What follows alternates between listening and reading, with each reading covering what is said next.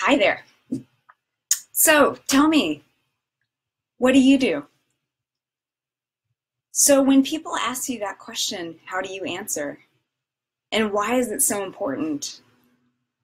Why do we keep asking this question? And why is it so important to nail down how to do it, how to answer it correctly? So I was in a Lyft the other day, one of those peer-to-peer taxis, in case you don't know. And the driver was a really affable guy, super exciting, really excited about what he was doing. He was only moonlighting as a driver on the side, which so many of them do. He was actually an entrepreneur launching a business. And I said, "Oh, tell me about your business."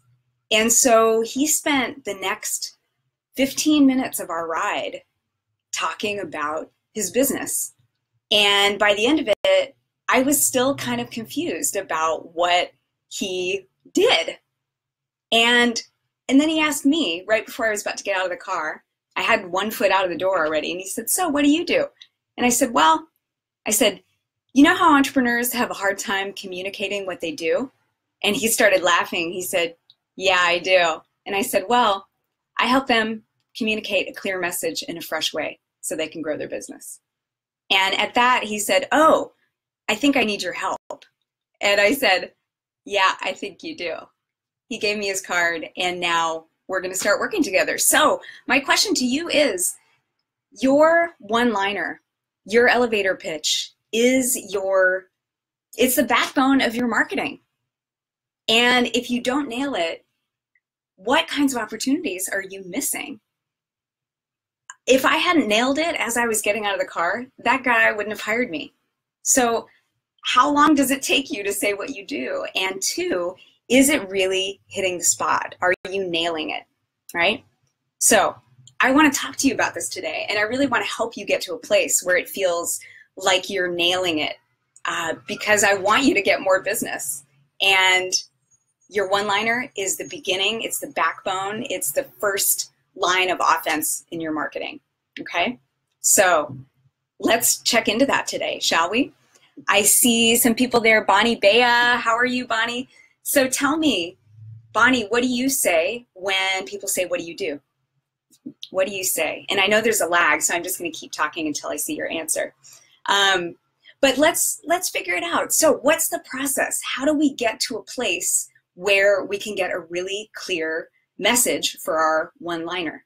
Okay, there are 3 steps in the process. But before I give them to you, you're probably wondering, well, who are you to tell me about this one-liner, and what are your qualifications? Well, first of all, if you don't believe me, then maybe you should believe this guy. Okay, does anybody know who this is? Bonnie, do you know who this is? Well, this is Richard Branson. And in case you didn't know, Richard Branson is, he's head of Virgin Atlantic, Virgin, the airline company, Virgin Galactic. I mean, he is a serial entrepreneur, incredibly successful. And Richard Branson says that today, if you want to be a successful entrepreneur, you also have to be a great storyteller. It's not enough to just have a great product, but you have to let people know about it, right? So how are you communicating what you are doing? How are you communicating what you're offering, right? So believe Richard, believe me, it's the most important thing you're going to do in your marketing, and I want to help you nail that down. So what's the process, right? How do we get started on this? Well, there are 3 steps, like I said before. Step number 1 is be specific, right?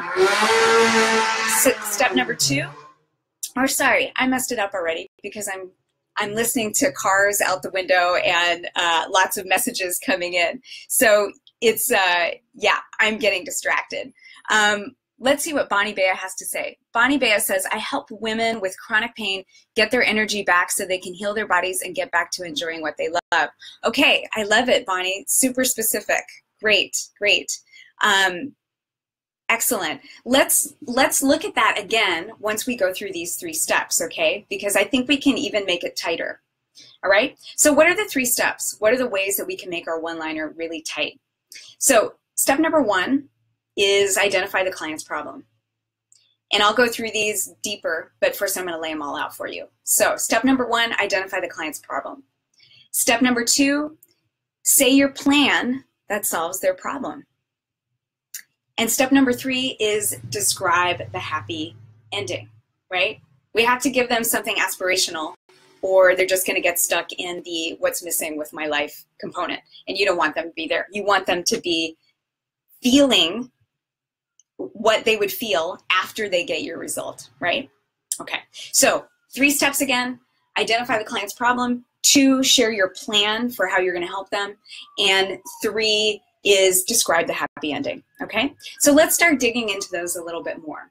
So problem number 1, step number 1, the problem.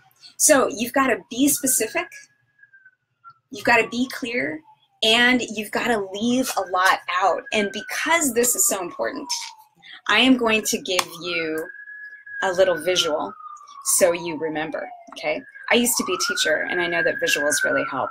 So I am going to write this, and I found out last time I did a Facebook Live that if you put a sign up, people can't read it because it's mirrored, right? But I figured out, oh, there it is. I figured out how to do it. But the only thing is I have to wear white every time I do these, so I don't really like that. But today it's working great, right? So step number one is identify the client's problem, right? And you're going to leave a lot out.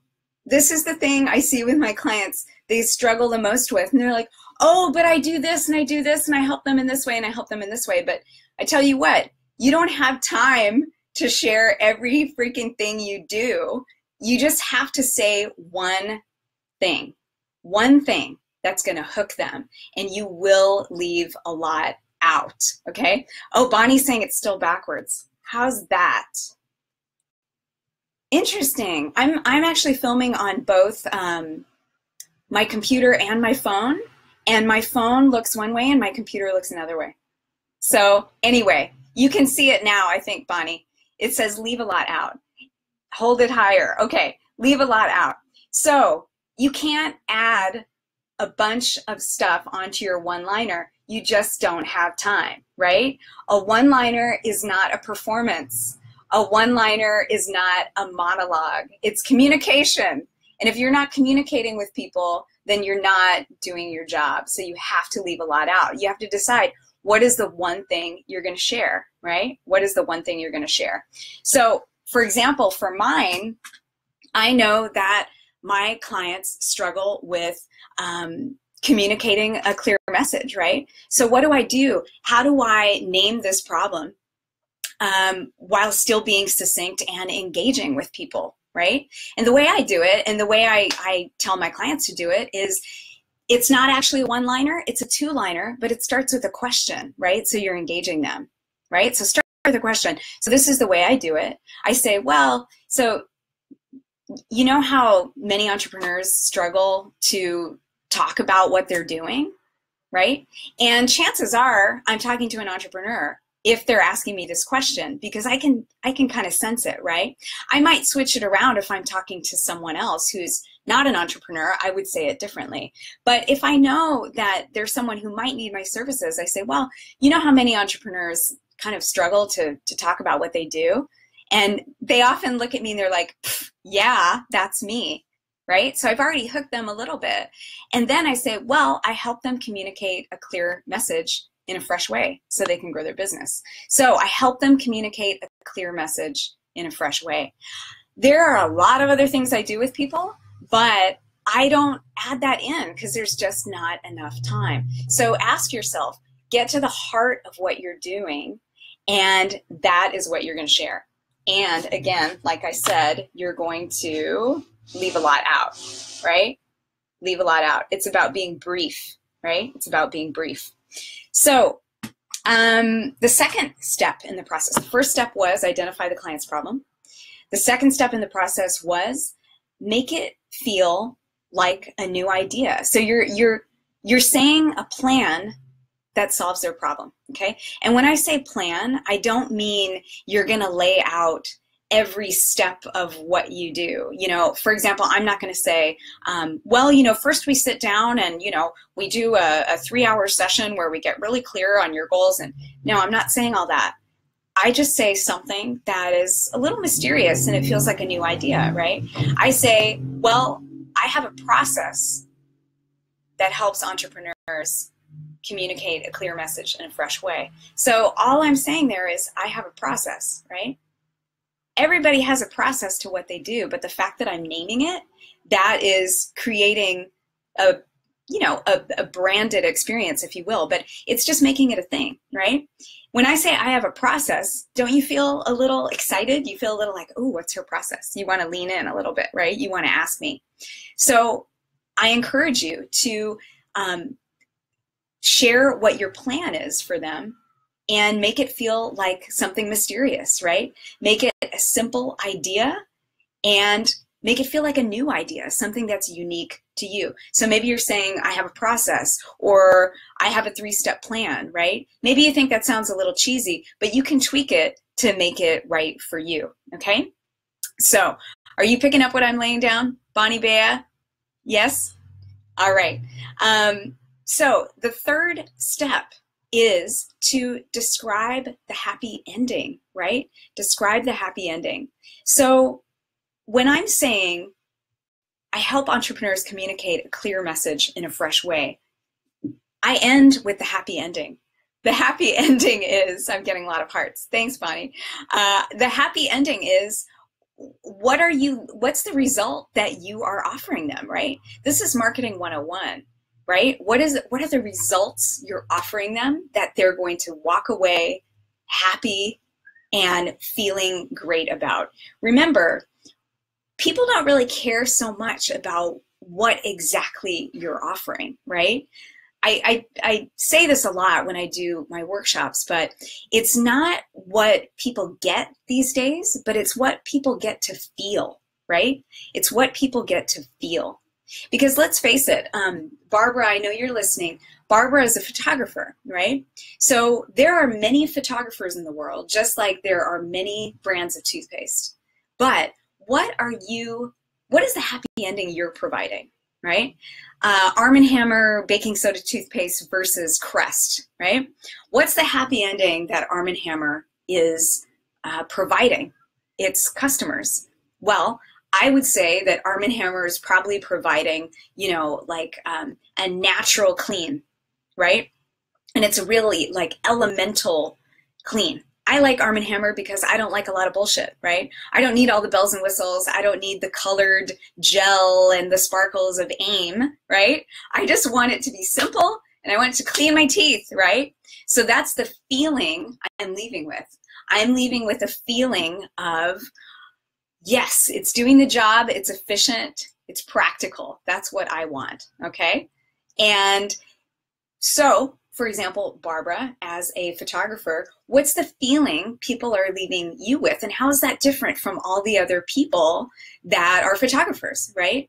Are you leaving them with the feeling of, yeah, we nailed that headshot, right? Is it about efficiency for you? Is it about art, right? What's the feeling you're leaving them with? So this goes back to the 3rd point in the 3-step process is, what's the happy ending you want them to have? What's the happy ending you want them to have? So my happy ending is so you can grow your business, right? Super simple. I'm not adding like a 3-pronged answer, which I see so much. People are like, well, I want you to feel, you know, empowered, conscious, and free, right? And I'm like, you've already lost me. That's way too many things. Empowered is overused. I don't even know what conscious means. And free, like, okay, that's not really specific enough, right? So get super specific and keep it simple. And again, leave a lot out. Leave a lot out. That's my challenge to you. You can't add it all in. It's impossible. So it has to be what they want, and it has to be brief, right? So I know, because I've done a lot of market research, I know that my clients, they all want their business to grow. That's it. They want their business to grow, right? I know what their struggle is, and of course that's what I mentioned in the beginning of the one-liner, It's the problem, right? I know they struggle with communicating about their business, right? They struggle with communicating about their business. And so I name that in the first problem section. Then I say how I'm going to help them with my plan, which is a process, right? And then last I say, so your business grows, so you can grow your business. It's not rocket science, right? It's not rocket science. And, you know, the main thing is, too, people can smell it a mile away when you're promising them the moon in the sky, right? I'm not promising eternal life. I'm saying your business is going to grow. And that is true because it happens. And I know that that's what my clients want, right? So let's review this again, right? Because it's super simple. And then I want to take some of your responses. Hi, Daniela. Good to see you on here. Yeah, the three-pronged answer. Don't do it, right? Because it's a formula that used to be hip and cool, but now people can smell it, right? People really just want clear communication. They don't want you to blow smoke up their asses with your fancy one-liner, you know? It just doesn't work, right? So just get super real and let them know how you, like what you do and how you're gonna help them. That's it, right?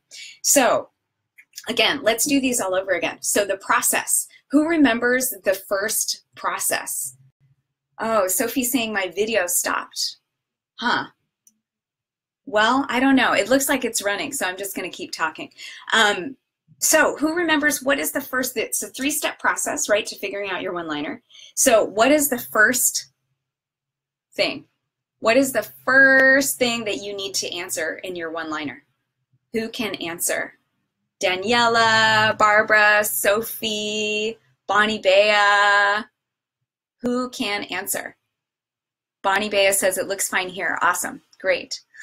So what's the first thing that you need to answer in your one-liner? Who remembers? I said it's a three-step process. What's the first thing? I'm going to wait because I'm a teacher, right? Okay, Bonnie, see you later. All right. What's the first thing? Yes, Barbara, thank you. Yeah, identify the client's problem. Barbara, what is your client's problem? Like the one thing that your clients consistently say. And this is all about market research, right? Like you have to know what your clients are struggling with. You can't just make this shit up, and you have to use their language, right? So Barbara, what's the one thing that your clients consistently say they need, or they're like, what's their pain? What's their pain? And I'm going to keep talking again because there's a lag, but Barbara, I'm waiting for your answer, right? So what is the one thing that your clients struggle with? Again, my clients struggle with getting clear, right? Clear communication. They can't share what they do in a succinct way, right? So I always start with a question. Start with a question. Your one-liner is not really a one-liner, by the way, right? It's not a dialogue. It's not a monologue. But it should engage immediately, which is why I start with a question. So I always say, well, you know how many entrepreneurs often struggle to talk about what they do, right? So starting with a question, identifying the problem. They struggle to talk about what they do, right? What's the second part of the process? Okay, Barbara's just chiming in now. She said they need strong professional visual imagery to promote themselves. Okay, so what's the pain that they have, right? So maybe the pain is their images don't convey their professional, strong essence, right? I don't know what their words are. And this is the key, you guys, is when you are talking to your clients, like maybe you're on a consultation call or something, take impeccable notes, right? Find out what they're struggling with, and then those words are going to go into your marketing, right? Because you're not creating some fancy language. You're using their language, and it's got to be simple and it's got to be conversational, right? So second point was what? So first was identify the client's problem. Second point was say your plan that solves their problem, right? And let me spend a little bit more time on this because I feel like this is the least clear point. So you don't need to say everything about what you do, but you do need to allude to the fact that you have a plan about what you're going to do with them, right? Because let's just put it this way. You know, if I said, oh yeah, I can help you, and they say, oh well, how do you help me? And I said, well, no, I'm just going to help you, right? You're gonna pull back a little bit. You feel a little less trust in me, right? So just from the get-go, you want to say that you've got a plan, right? So, you know, I have a plan, or I have a process, or, you know, I helped a photographer client the other day who we came up with, I have an image direction process that, right? So we just kind of, we branded it a little bit. We didn't say exactly what it was, but now it's an image direction process. And that feels somehow like I've got more of a handle on it, right? And aren't you curious? You're a little hooked. You're like, oh, wow, he's got an image direction process. Well, I'm sure every photographer has a freaking image direction process, but the fact that he named it already makes me want to lean in more, right? Okay, so point number one, identify the client's problem. I always use a question to frame it, to engage who's ever listening. Second is share what your plan is, right? Maybe it's a plan, maybe it's a process. Just say it, keep mystery around it. You don't need to like lay it out in all of its detailed glory, right? Just say, oh, I have a process that helps entrepreneurs communicate a clear message, right? All right, so the third point is what? Who can remember? Okay, and so I'm looking for what is the third point, who can remember, and then I'm looking at the comments. So Daniela says, my clients complain about being stuck in fear.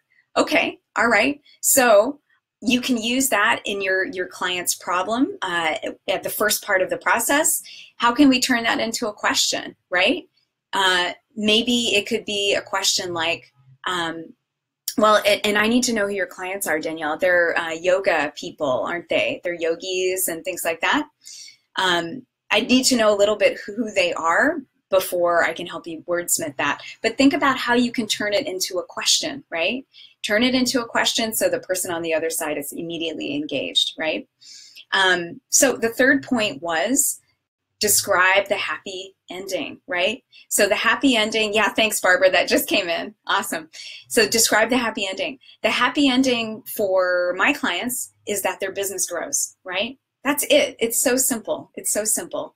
Their business grows. And for me, you know, some people have said, well, maybe you need to say, you know, attract your ideal clients and whatnot. But, you know, I really believe that some phrases are overused. You can just feel it. I feel like attract your ideal clients was like 2 years ago, people were saying that. And now it's everywhere, right? Words are really important. There's a texture and there's a feeling to every word. And if you're using words that a lot of people have used and are using, your message is going to feel really flat and it's going to feel like it's been copied, right? Some other words that I see all the time are like empowered, for example. Oh, you know, I'm going to empower you. Okay, that was cool probably 5 years ago, but now it just falls really flat. I don't even know what that means anymore, okay? You know, in the tech industry, disrupt, right? I'm sure you've all heard that, and it's been made fun of a lot, especially here in the Bay Area, and now that word has become passé. So pay attention to what words you're using because they really do matter. They really do matter. Find a word that people haven't used, or just find a word that is kind of benign and you know, like, for example, I use the word communicate. That's benign. We use it in everyday conversation, and that's why it feels really clean because I'm not trying to be fancy, right? Okay, Daniela says guilty. Are you using the word empower? Yeah, maybe. So stop using it, right? Just stop using it. Find something else that feels authentic and real and true and clear, okay? Because that's what is going to hook people, is when they feel that you're authentic and true and clear, okay? People are attracted to clarity, so get clear, right?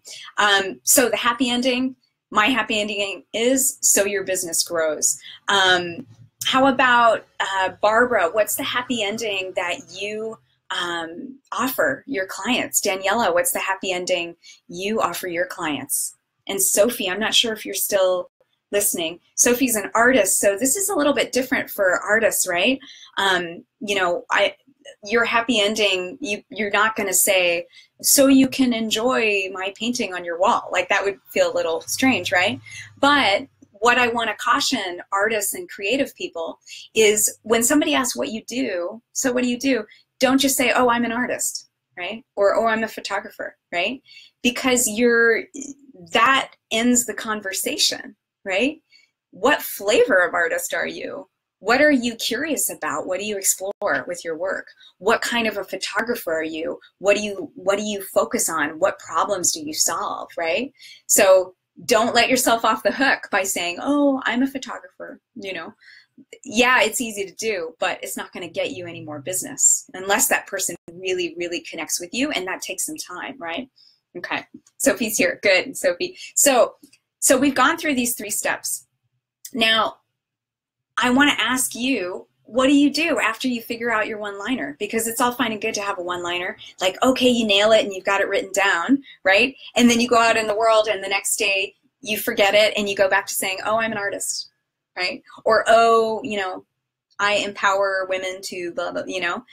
So here's my trick for you is write your one-liner down on a index card or something and put it on your wall, you know, put it somewhere where you can see it all the time and memorize it, right? Memorize it, because this is your first line of offense in your marketing. It really is. Connecting with people one-on-one, saying what you do, having them put you, this unique you and what you offer in their mind, in their Rolodex for, you know, when they need someone who needs, or when they need someone to help them with their communication for their business, when they need someone who does headshots for photography, right? You want to hook that information in their mind, so you've got to deliver it powerfully. And if you're kind of tripping over your words, or if you're changing it every time, people are going to feel it, right? So you really need to stick it. So my suggestion to you is write it down, stick it on your wall, stick it next to your computer, wherever you need to stick it, in your pocket, and memorize it, right? Memorize it and use it every time you meet someone, And that's going to become your first line of offense with your marketing. And it's really, I like to say, it's the backbone of your marketing, because once you figure that out, you're going to bring it into all your other marketing collateral. And actually, this is first part in a series of Facebook Lives, and today we talked about your one-liner. Next time, we're going to talk about your tagline, right? Because every business needs a tagline. It's not just the big companies like Nike or Coke. Every business needs a tagline, because people need to understand in a real fast snippet what you're about, right? So one-liner is spoken, your tagline is written, and the next Facebook Live is going to be about your website landing page, right? Because that's your first line of marketing offense online, right? People are going to go to your website landing page. It's just like a business card these days. So what is it doing? How is it communicating, right? So today is August 11th, so we just talked about a one-liner. The next Facebook Live in the series is going to be August 18th, which is, as I'm speaking now, it's next Friday, here in the same place on my Facebook business page. And we're going to be talking about taglines, how to create a great tagline, because you can do it. It's not, you don't need to hire a fancy marketing company to do it. You just need a formula, right? And finally, August 25th is the website landing page. How are you communicating your business online? What are you saying? Okay. All right. So I'm about to wrap it up here, but let me look at some of these comments. So Barbara says ultimately the same thing. Their business grows, but also they feel more professional as the happy ending, right? Right. So I would agree. Yeah, business grows it's a super basic result that they're going to get. And Barbara, I think yours needs to speak a little bit more to the image side of things, right? Because business grows could be among many different, parts of the business. It could be about, strategy or product or marketing, right? But you're focusing specifically on the image side of the business equation. So how can we make it so you're talking about image and you're creating a happy ending for them based on the image so their business grows, okay? All right. All right, Danielle is coming next Friday. Awesome. Okay, and Danielle's asking, do you have a list of words that you would recommend to replace the overused word empowered? Well, I mean, think about it. What does empowered mean, right? Empowered means, gain power or like give power to, or, like I think it's kind of, it's like gain power or feel power from something. So how would you challenge yourself to use that in a sentence without using that word, right? So I was empowered by the training I watched yesterday. You could say, well, you know, I really feel a lot stronger because I watched that training, right? Something like that. Just take that word out of your vocabulary and use other words. Just put it in everyday language. We just get in habits with our speaking and in the way we think, and we use the same word all the time. I challenge yourself to not use those words that everybody else is using, because they're overused, you know. Use words that are clear and simple. Don't try to get fancy, right? Don't try to get fancy. It's all about communication, right? And the final thing I want to say is that, and I said it already, but I see this so many times, when people ask you what you do, it's not a performance, right? It's not a performance. You're not saying, well, I help entrepreneurs, you know, it's communication, right? So take a breath, ask them a question, and then lay it out really fast. And like I said, and I'm going to show you again, leave a lot out. Leave a lot out, okay? You have like 3 seconds. So don't like make their eyes glaze over. You got to leave a lot out. Find the one word or the phrase that really lands, right? It really lands, because it's not impossible, but it does take some work, right? Okay. So like I said, what are the dates? August 18th, we're going to talk about taglines for your business.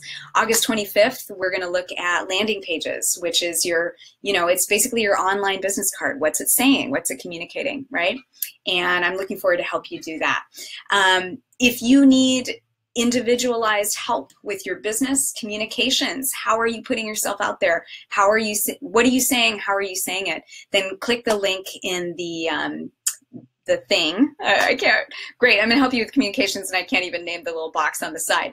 Click the link in the sidebar and get on my calendar. I have you know, free 30-minute one-on-ones with me, consultations, and I want to see what you're struggling with and see how I can help you communicate your business message better.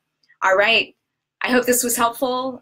Great seeing you all. Bye, Daniela, and bye, Sophie and Barbara and Bonnie. Yeah, great seeing you all. So have a great rest of your day. Thank you, Barbara, and we'll see you next Friday on August 18th. Bye.